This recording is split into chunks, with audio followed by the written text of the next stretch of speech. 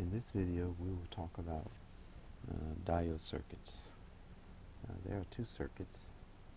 One is the forward bias circuit,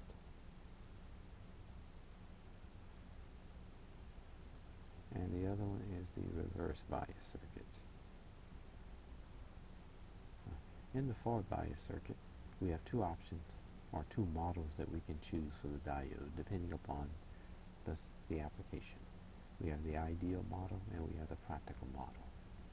In the ideal model, we assume that if a voltage is being applied to the cathode, then we have basically a short circuit and the diode is on. And if you apply a negative voltage to the anode, then it will be an open circuit and there will be no current flow through the diode. So let's do an example of this. Let's assume that you have a battery, 5 volts, connected to the diode.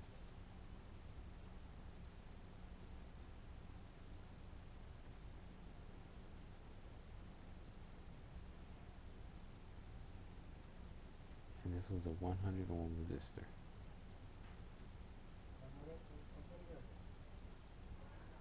And since this is the positive being connected to the anode of the diode, then we say that the diode is on. Well, what we would do for the analysis is we would replace the diode with a wire. But still, we know that the diode is still there. And this would be the circuit that we would analyze.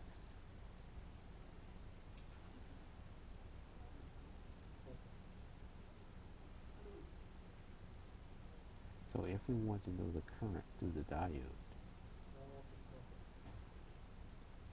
we know the current through the diode is the same current that's flowing through the resistor. So if we find out the current through the resistor, then we're able to calculate the same current through the diode. So using Ohm's law, we would take the 5 volts and we would divide it by the value of the resistor.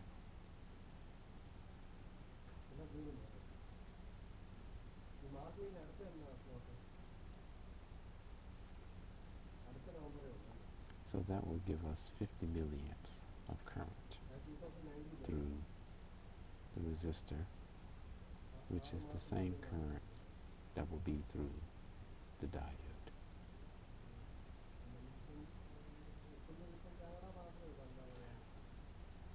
We know there's no voltage loss on the diode using the ideal model, so we use the complete 5 volts for the resistor. In the next video, I'll show you what happens if we decide to use the practical model for the diode.